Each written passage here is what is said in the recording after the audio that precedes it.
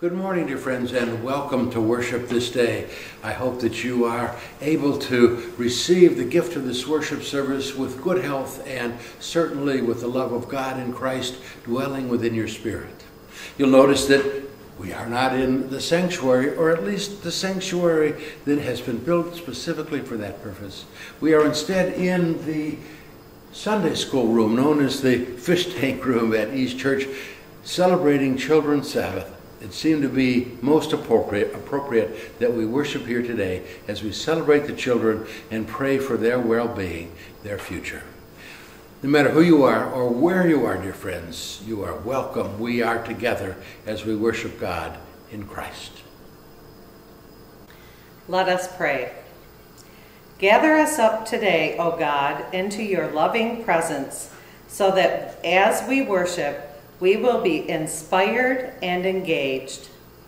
Gather our hearts, O God, knitting us together across difference or division to live with your compassion. Gather our minds, O God, from distractions and distance to focus on you and your children. Gather our wills, O God, to be strong and courageous in the pursuit of your justice. By the power of your Holy Spirit, make us one in heart, mind, and spirit as we worship you on this Children's Sabbath day. With the prayer Christ taught, we say, Our Creator, who art in heaven, hallowed be thy name. Thy kingdom come, thy will be done, on earth as it is in heaven. Give us this day our daily bread, and forgive us our debts as we forgive our debtors. And lead us not into temptation, but deliver us from evil. For thine is the kingdom, and the power, and the glory forever. Amen.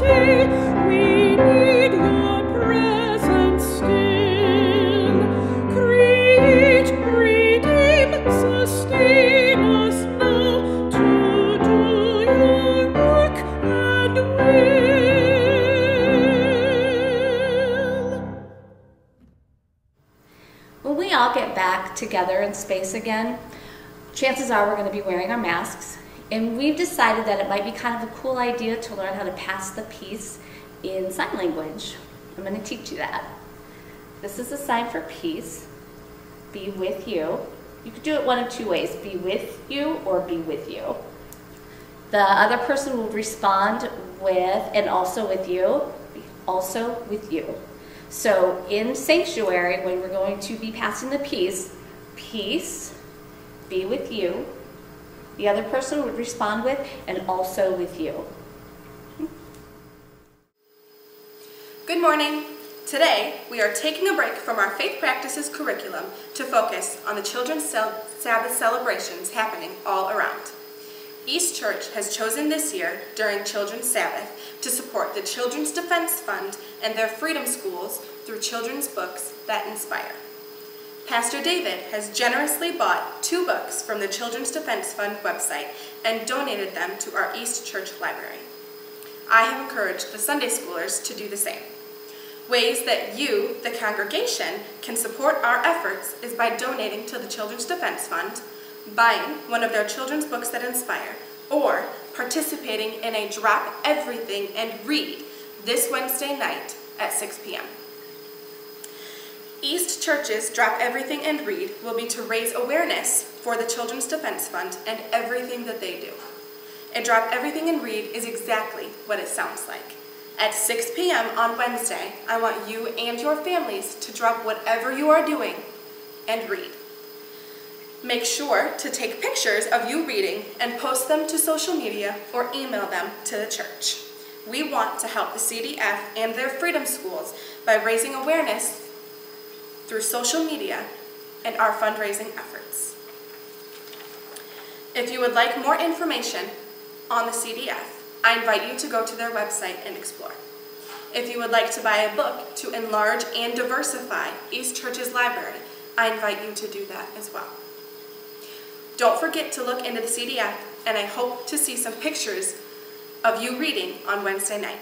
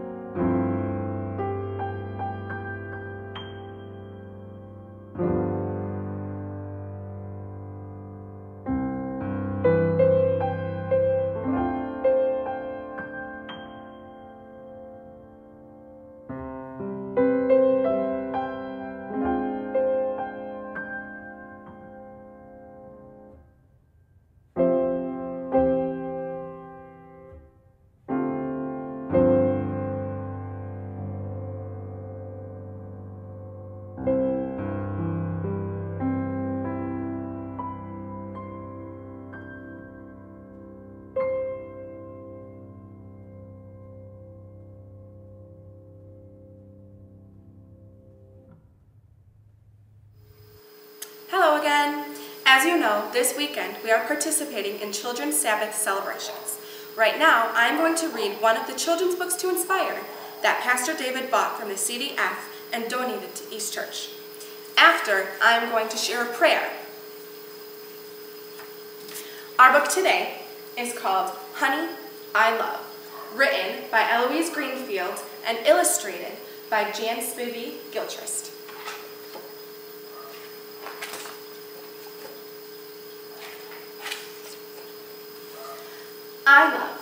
I love a lot of things, a whole lot of things, like my cousin comes to visit and you know he's from the South, because every word he says just kind of slides out of his mouth. I like the way he whistles, and I like the way he walks. But honey, let me tell you that I love the way he talks. I love the way my cousin talks. And the day is hot and icky, and the sun sticks to my skin. Mr. Davis turns the hose on. Everybody jumps right in. The water stings my stomach, and I feel so nice and cool. Honey, let me tell you that I love a flying pool. I love to feel a flying pool, and Renee comes out to play and brings her doll without a dress. I make a dress with paper, and that doll sure looks a mess. We laugh so loud and long and hard, the doll falls to the ground. Honey, let me tell you that I love the laughing sound. I love to make the laughing sound. And my uncle's car is crowded, and there's lots of food to eat. We're going down the country where the church folks like to meet. I'm looking out the window at the cows and trees outside. Honey, let me tell you that I love to take a ride. I love to take a family ride, and my mama's on the sofa sewing buttons on my coat. I go and sit beside her. I'm through playing with my boat.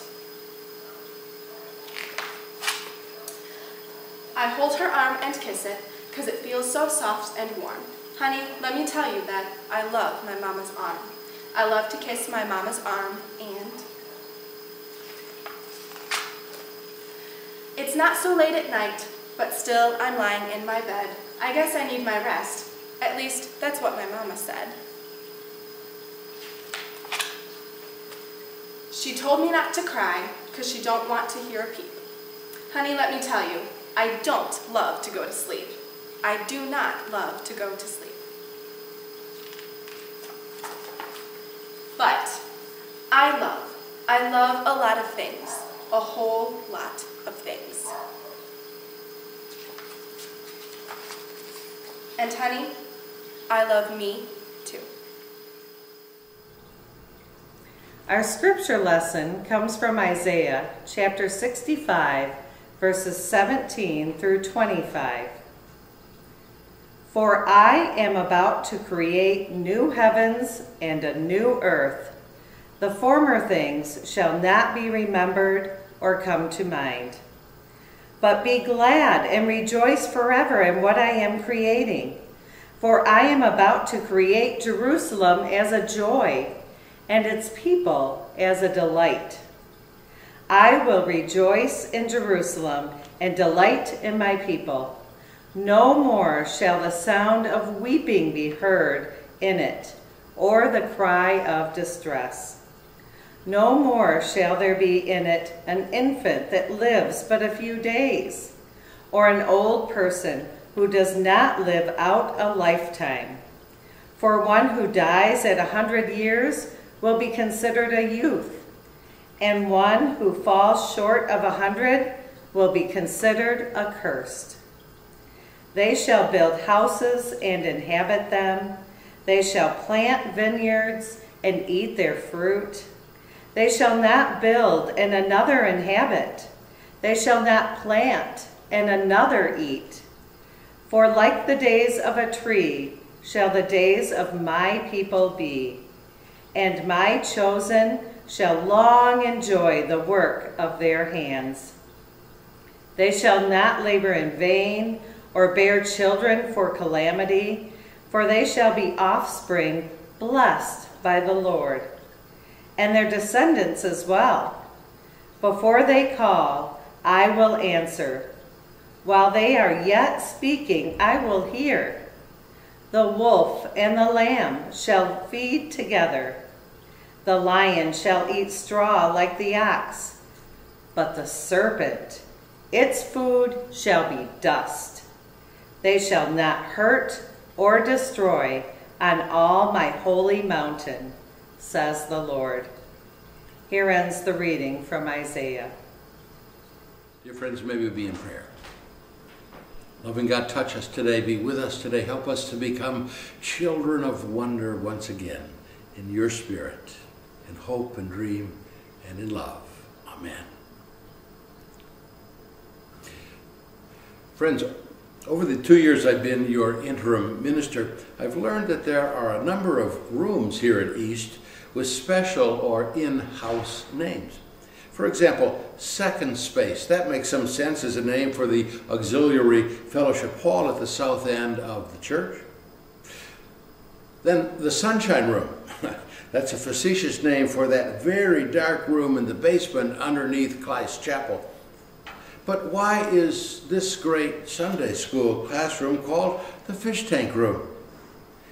It may be that the name Fish Tank Room stuck just because there's been one here for many years, but why not instead a biblically inspired name? Well, as I pondered that, perhaps the Fish Tank Room makes a point. In fact, consider that by listening for a moment to the fish tank.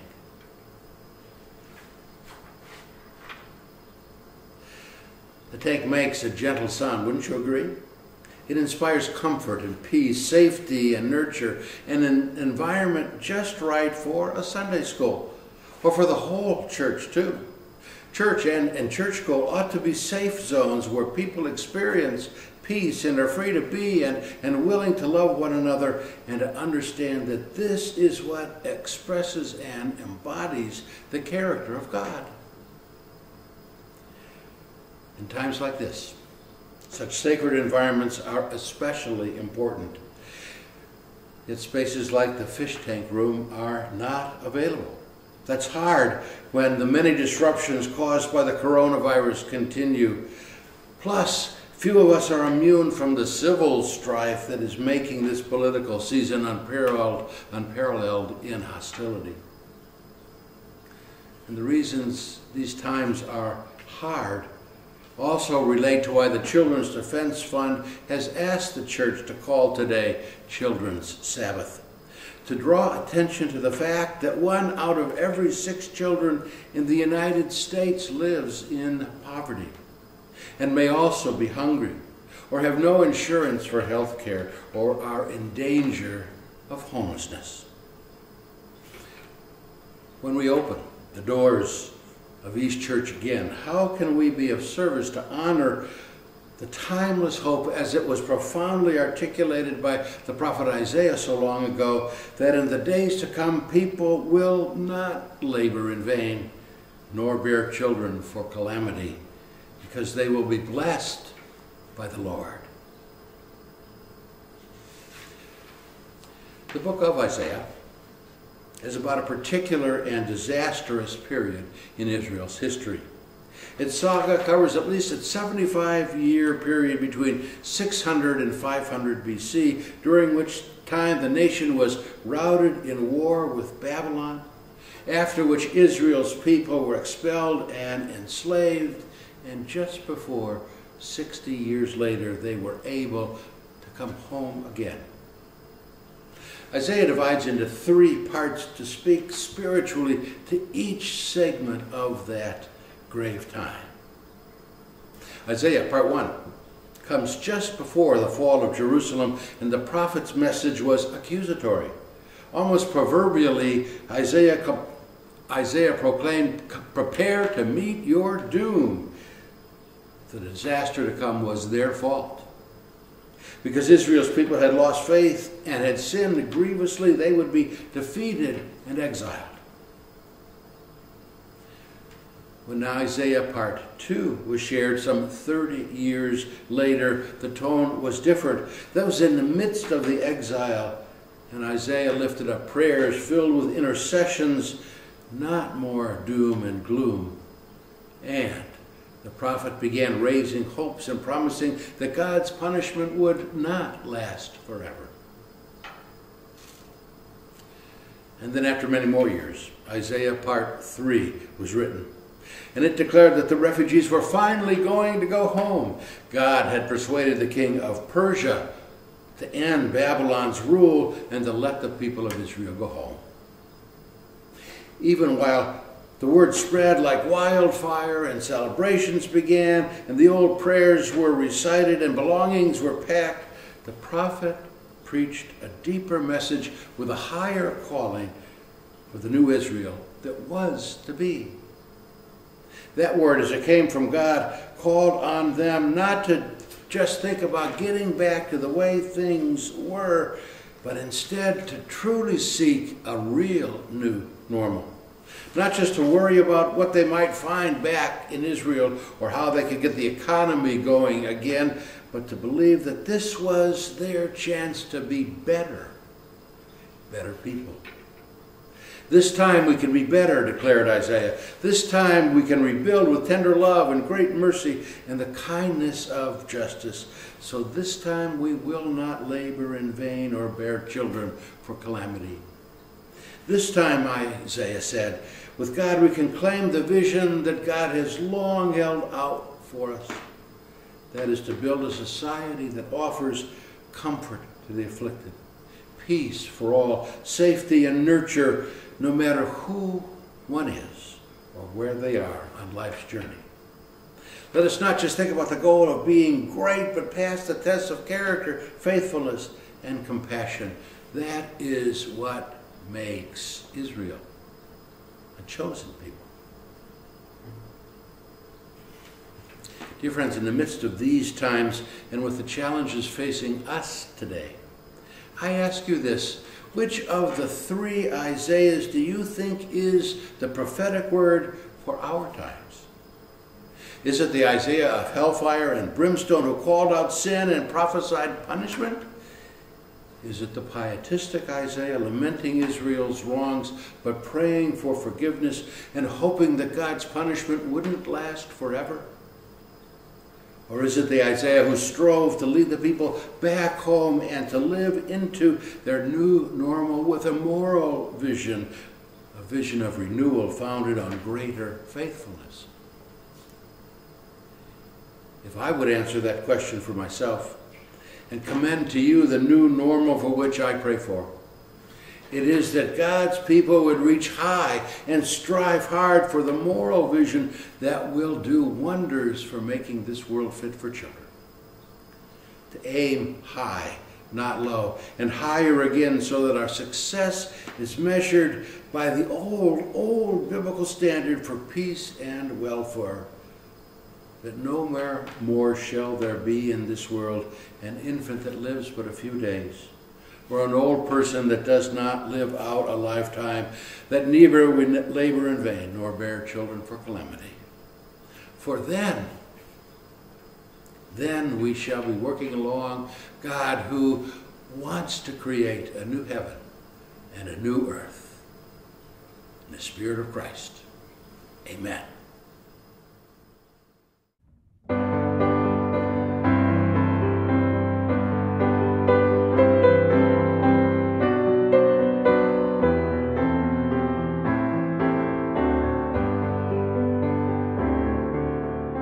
Strong, gentle children, God made you beautiful, gave you the wisdom and power you need.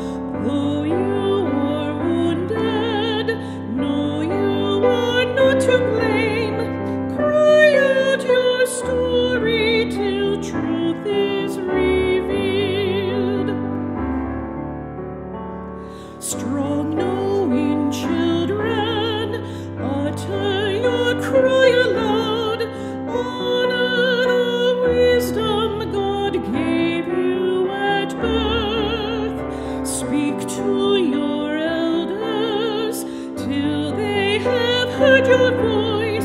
Sing out your vision of healing on earth.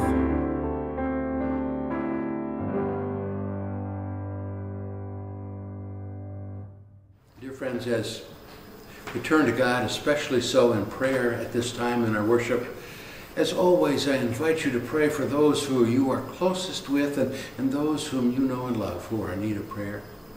And also for this community, this world that is struggling with the coronavirus. For the children in this community and this world who struggle with poverty and with disadvantage. We pray that those who have conspired to kidnap a governor would be brought to justice, and that our community and our state would be safe for all. We pray for these elections soon to come, that each person may be able to vote their choice and do so freely and safely. These and all the prayers we raise in the Spirit of Christ. Let us pray.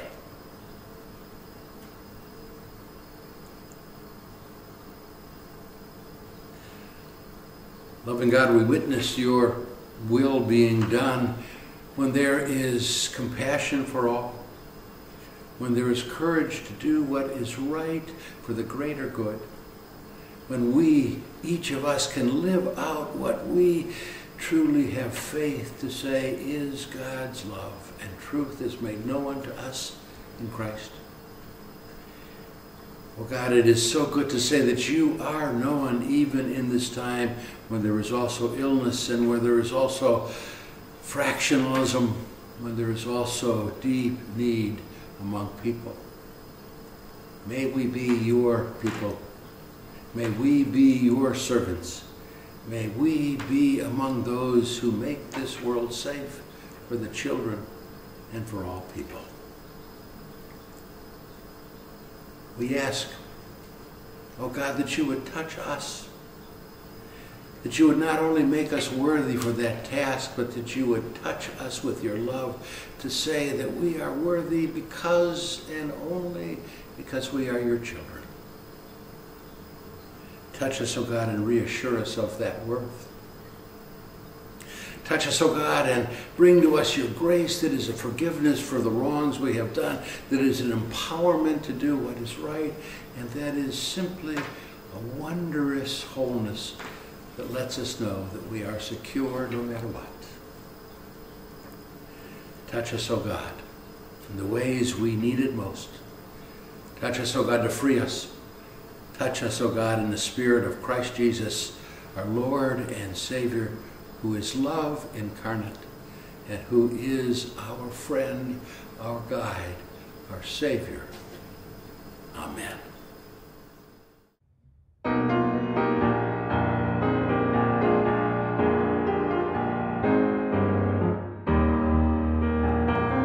Lord, listen to your children praying. Lord, send your Spirit in this place. Lord, listen to your children praying. Send us love, send us power, send us grace. Lord, listen to your children praying. Lord, send your Spirit in this place.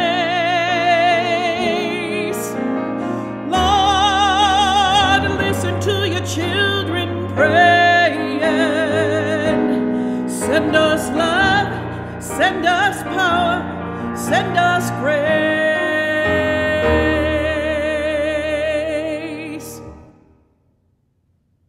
Dear friends, it is our faith that will make us well. And with our faithfulness, we can set this world right. So go with God and go in peace. Go in peace, and we shall go with God. Amen.